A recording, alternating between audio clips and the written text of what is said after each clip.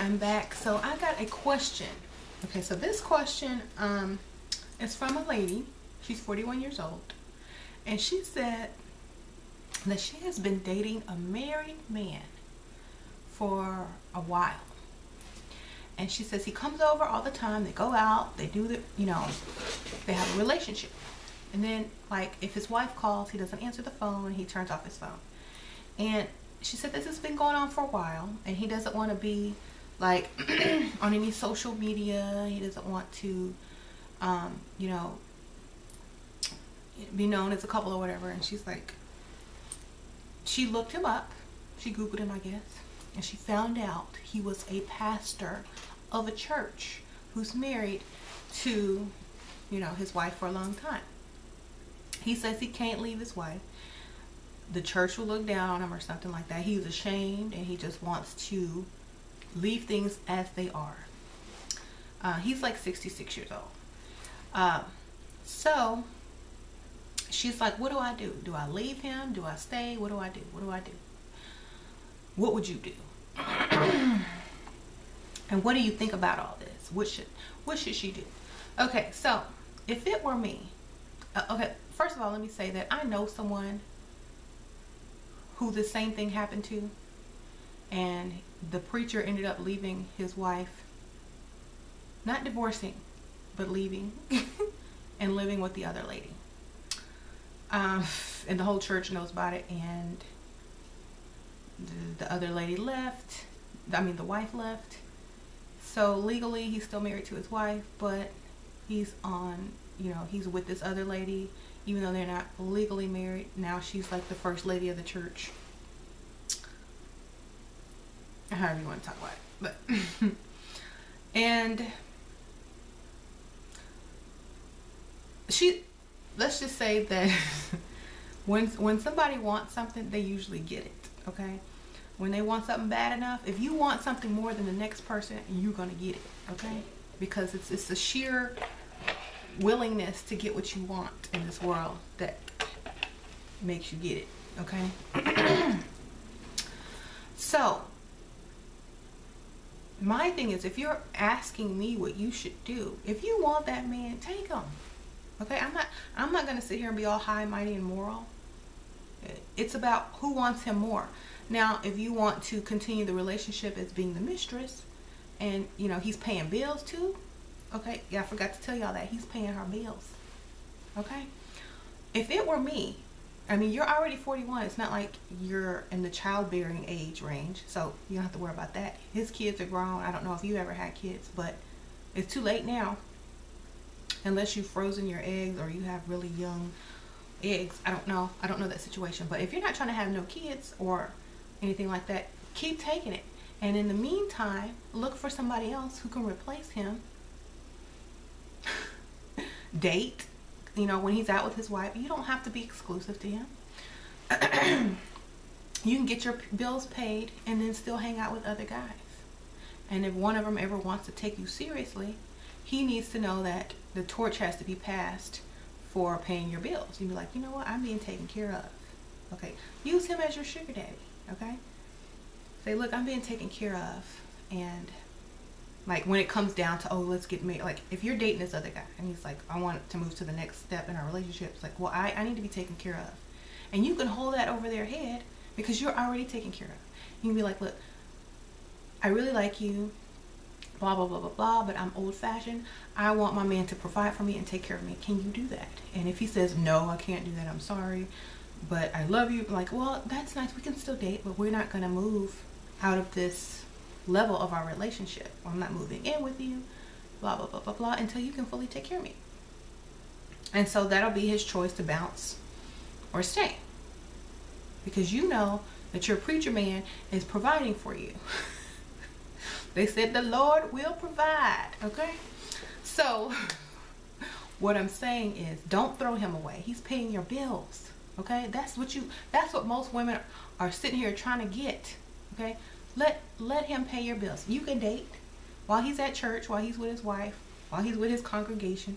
You can be dating as well, okay? And I mean, shoot, you're 41. Enjoy your life. You can get a younger man and say, hey, I got an old man who pays my bills. Y'all, I mean, you know, it's an arrangement. I get to live rent free, blah, blah, blah, blah, blah.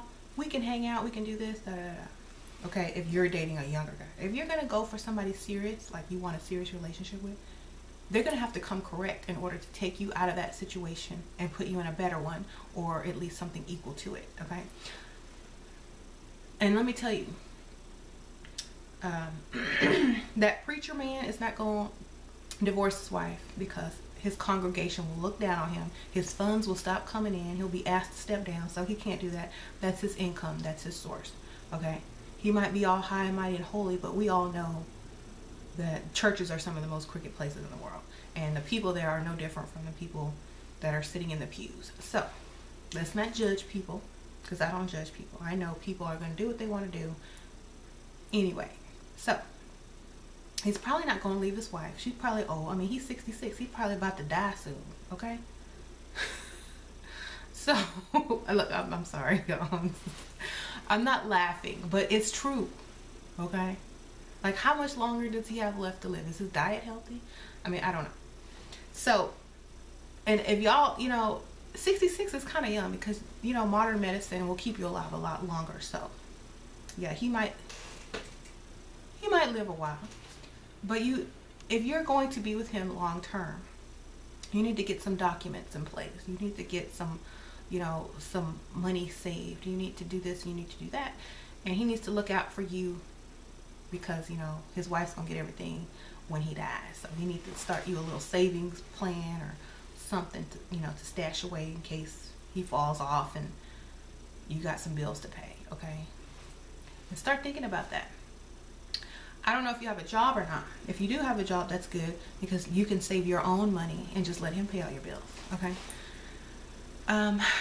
So if you want to get married, you're 41, so you're gonna have to marry someone who's already had kids, who's been probably in a relationship or divorced, and just want a partner to spend out the rest of their days with. So you have time and you have the luxury to actually look for that in other men without having to worry about your bills, expenses, and blah, blah, blah, blah, blah. You're free to be very picky at this point, I would say.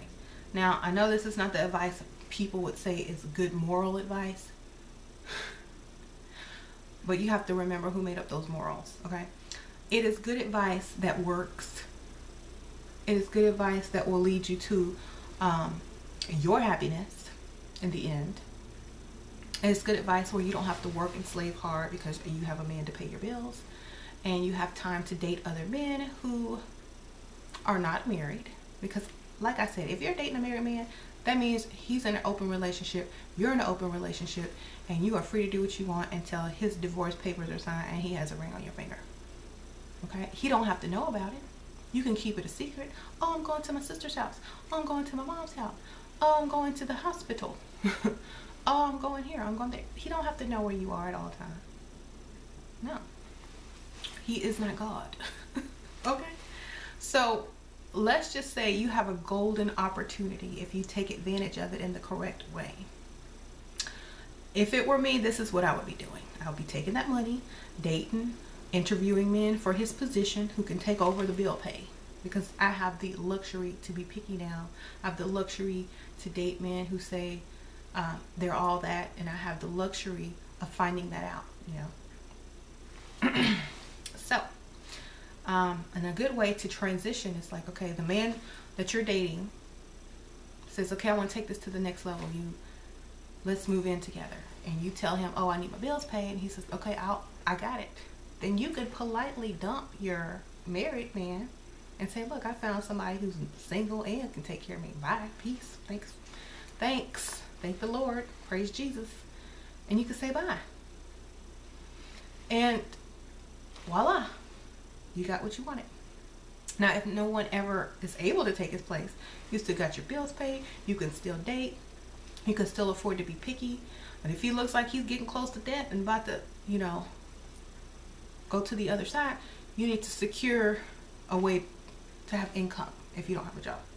And you need to realize that, you know, you might have to compromise a little bit with the type of men that you're going to be with later on. I don't know, you know, what's your type, but you're going to have a higher expectations since you've already been taken care of. So that's a good thing.